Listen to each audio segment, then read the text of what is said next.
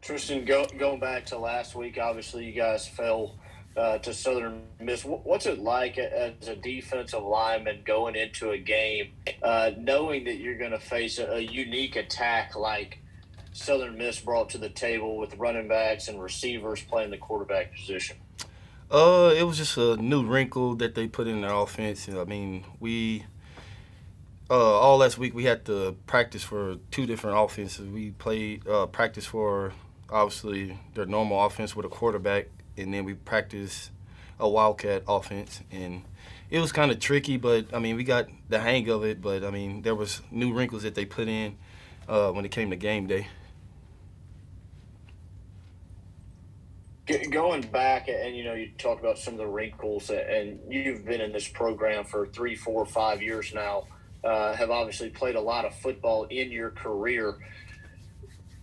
As a defensive lineman, when you get into a situation like that and you see some of the wrinkles that they do put in, as an older guy, how do you kind of settle the guys down on the defensive side and just remind them, hey, just do your job and we'll be all right? For me being a fifth year guy, I mean, I've seen a lot of different situations, been in a lot of different situations, and I mean, you just have to be the calm during the storm, basically like a hurricane. Outside of the eye, well, the eye is the calm part, so I'm trying to be the eye of the hurricane for the younger guys and basically be a leader and mentor for them. You look at how this year's gone. Obviously, you guys 3-8, not the year that I guess really not a year that you've been a part of during your entire time here.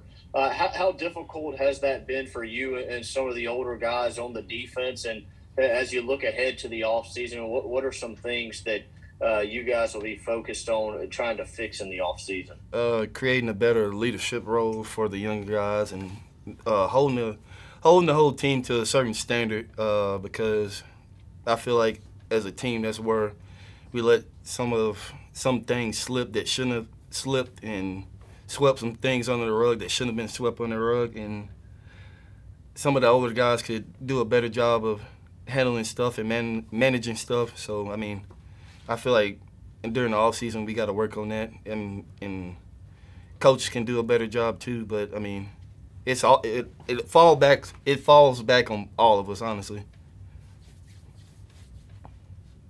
But there's no like pointing fingers or anything. We're all sticking together. So